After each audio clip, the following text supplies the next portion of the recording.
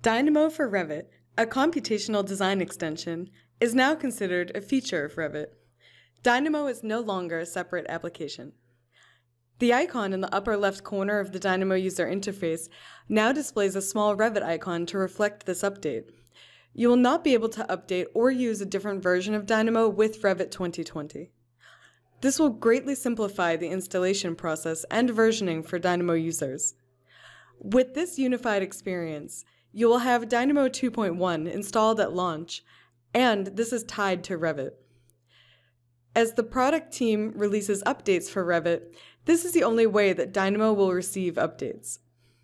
Running any version of Dynamo other than 2.1 will be unsupported moving forward.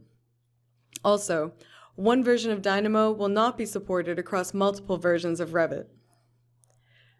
For your generative design needs, Refinery will run on top of Dynamo 2.1 and will also be considered a feature of Revit.